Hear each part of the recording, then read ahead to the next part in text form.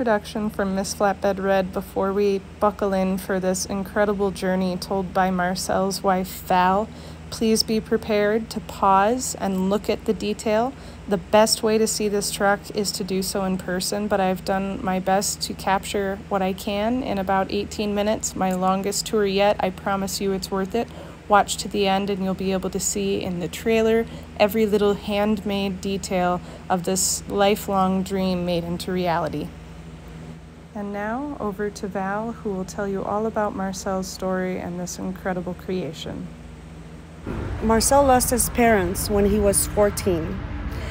He was forced to get a living, so he lied on his age. Born and raised in Montreal area, French part of Canada. He went to the northern Canada and applied as an ice road trucker. At 14? At 14. He got the job.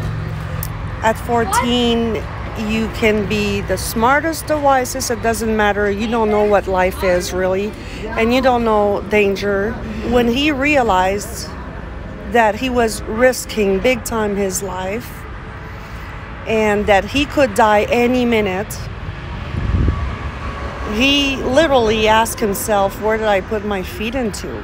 But I put my name in, I got the job, I'm gonna do it. He always been this way. He doesn't do nothing halfway. He respects his word. So he committed, he did it. But he said, he was thinking, that's all you can do. You're so many hours on ice lakes. That's the only thing you have on your hand. You're lonely, so you think all the time. And he says, if I get out of here alive, one day I want to build myself a truck.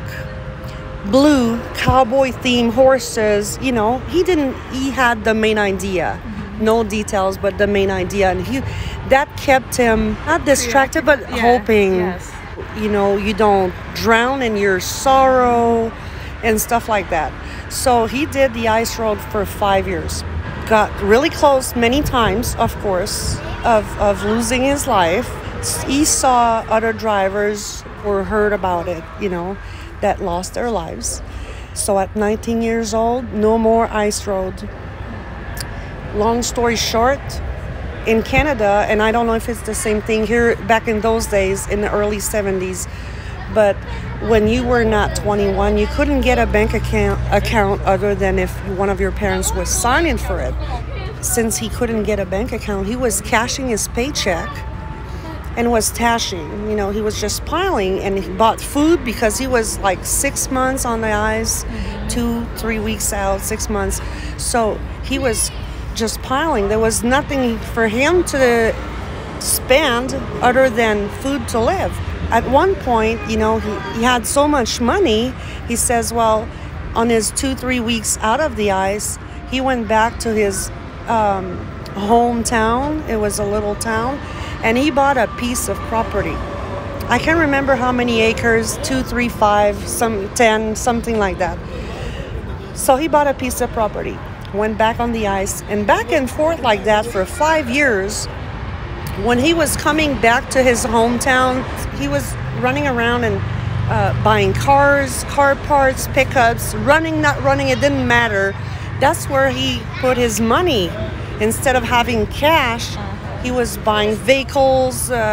So he was collecting, and so the piece of land got filled with 5 years of all those vehicles and parts and stuff. So when he decided to just quit on the ice, he sold the piece of property as a salvage yard. He kept a few cars, and he collected enough money to buy 5 trucks and 5 trailers. So he registered, he started his own company at 19 years old. He hired 4 drivers. He sat in one of the trucks, and he was dispatching all 4 plus him from the truck that was his home. Being born in Canada, at that part of Canada, that province, it's French speaking only. No a word in English. We were not taught English other than yes, no, toaster. He didn't speak a word in English, didn't understand it, but he decided to do United States, Canada. So he started to do that, dispatch the 4 other trucks. So that was the start. He had a hard start on the ice, But that's what made him who he is today. I can't imagine doing that myself. Even today, at my age, I wouldn't have, I'm sorry, but the spine, neither the balls to do it. I know you'll hit it, that part. And at 14, he had the character. He always been determined, perseverance. He had that. He's a one of a kind. How old is he now? He is 62 now. 63, I'm sorry. 50 years next year of driving. Yes. He always been independent because of that, I guess. He was looking further and he wanted to get a better life, but he never got helped, right? He was all by himself. So he promised one thing, the truck of his dream, if he get out of there alive. And a second thing, I've had a hard start. It's been tough. I risked my life, feared, scared, and it's been tough. If I get out of here alive and one day I'm fortunate enough to get a good living and be at ease financially, he says, I'm going to help whoever needs help because it's tough to go through life. I'm tearing up listening to this. So that's what he promised himself. And to this day, I can tell you that we still do it. His dream and his promises, we still respect it. In our communities, we put together car shows. All the proceeds go to schools, kids, veterans. In Nevada. In Nevada. There's people that we don't even know that we hear from whoever, employees or friends. Well, they got something bad happen to them. They can feed their family. So what we do is, or, whatever they need. We gave households, groceries. We gave all kinds of stuff to help. And most of that is without them knowing who we were or who gave it to them. We don't care about recognition. We do it because we can do it. Even if we couldn't do it, we would do anything to try to do it. Even though we're born in Canada and we live in the United States, which is our home, we're all human. For us, there's no borders. We're all different skin colors, different nationalities, and we don't care. At first, human beings, we all have blood through our veins. Somebody needs help, we try to do what we can do for them. And that's what he promised himself. How did you meet him? Years and years ago, we were not even living in the same city, but fairly close, maybe an hour and a half. I've been working in the trucking industry too, on my side, not in the truck. I've never been a driver, never will be. It's not meant for me. But I was on the dispatch side and office side. He purchased the company I was working for. I didn't want to commute. I didn't want to move again because I was in my hometown and just came back to my hometown. He was doing a meeting on a Saturday morning for the two teams to meet and him to meet the new crew, let's say. And I decided not to go. And I can't remember who told me, hey, Val, nothing to lose. It's an hour and a half drive. Just go meet the guy and see his crew. And you never know. So I said, oh, what the heck. So I drove an hour and a half and I went to the meeting. And the very first second that we saw each other, it's just like we recognized each other. He came to me and he says, you must be Valerie, because I was the only woman working in that company. He says, you must be Valerie. I said, yes. He says, I'm Marcel. I said, well, nice to meet you, Marcel. He says, are you going to come to work with us? I said, absolutely. Shook your hand and I said, what did I do? He just sweet talked you on the spot. So I committed. I didn't know why. It, without even thinking. From that day, we stick together. We're like, still to this day, we're like the two little birds that can't separate. We do everything together.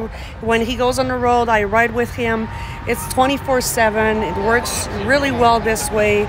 We're still teenagers together. It's a dream. How long ago was this big project Started, yeah. When he bought the truck, it's a 1989, he bought it new. He started customizing it little by little, and it took time and years to do it this way, but it changed over time. Even 5 years ago, it was not the same Euro. He improves, he got other ideas, mainly in the middle of the night where, hey, Valerie, wake up. I got an idea, and he wanted to talk about it. But it took, I could say that it could 30-something years because to make it look like that, because he keeps adding or changing and modifying, so the end result is 30-something years later. Wow. But he started day one, change the color and do this. We used to have a little stagecoach bench and with the bows, covered bows on the back of the cab. It lasted so long. We got tired of it. So it changed. We used to have wood in the wheels, like wagon wheels, and then it changed again, mostly about DOT and stuff. So it looked different 10, 15, 20, 25 years ago than now. And I'm sure that in 10 years from now, it will look different. So this is all scenes from the good, the bad, the ugly inside. Yeah, he gonna take you around, Miss Flatbed. Awesome. So you see, this is a working truck, so you'll see it through scratches. They haul the load here from Nevada to Iowa or to Salt Lake, and then from Salt Lake to Wisconsin. They came here. At this point, as I walk through the trailer to keep this video from getting flagged, let's all pretend that we're listening to the music from the good, the bad, and the ugly. I'm not very good at whistling, so you're going to have to do it on your own or just listen to it in your imagination. I want to add a little note here also while we walk through. Val and Marcel, both being from Canada, are not all that into guns, so as he was developing his idea for this new look and this ever-changing look for this truck and trailer, Marcel asked a friend of theirs if he would collect shells and casings next time he went to the shooting range. So while their friend was shooting 180 rounds or something like that, his wife was running around and collecting all the shells. They passed along the shells to Val and Marcel, and that's what you see now on all the nut covers and in some other little details on the truck and trailer. That's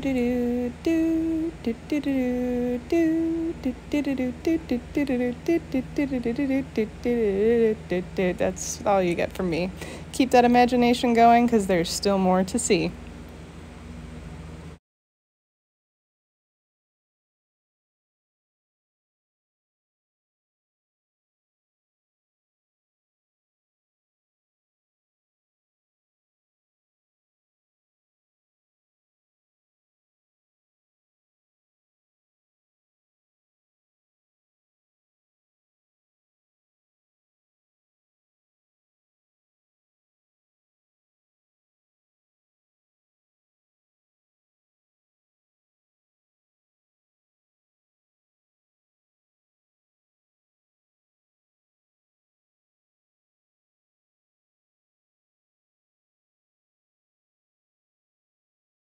The models of trucks built into this one are actual existing rigs within the fleet. There are currently 22 of them, each with their own murals. And if you look behind this, we'll see in a second, this wood is hand carved. I can't emphasize enough just how amazing every little detail in this work of art is. One of Marcel's employees made sure that I didn't miss out on things, but I'm sure I did, so I hope you get to see it in person for yourself. There's still more to see, so don't stop yet.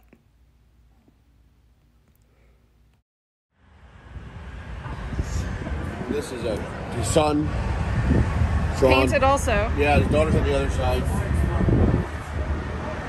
Oh my goodness.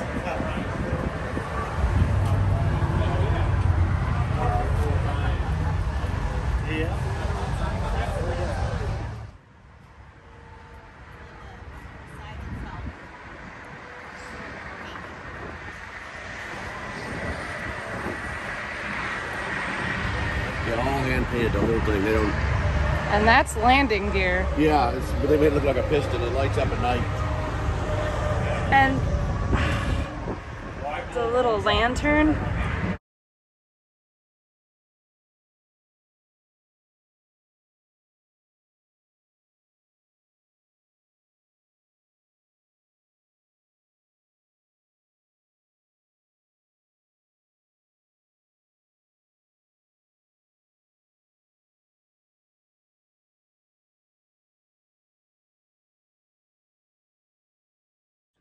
These these are all miniatures of actual cars he has in a collection. They're not just, you know, Matchbox cars. He had them all made to represent cars that he has in a collection at home. Oh, what do you have? You've seen this, maybe? All trucks that are currently on the road.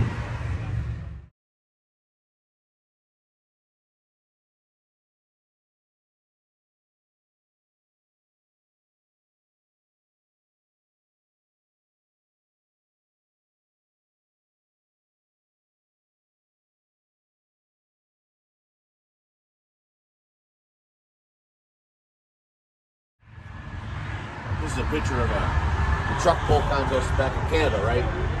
The painting is of that. He used to do the truck shows in Canada with a competition they had for pulling heavy loads and stuff. He holds the record for triple trailer backup. But check this out. Generation go right to the stairwell.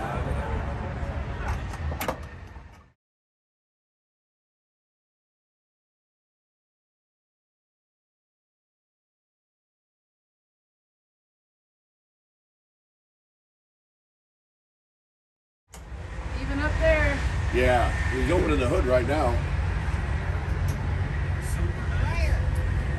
I don't know if anybody's inside. Anybody in there?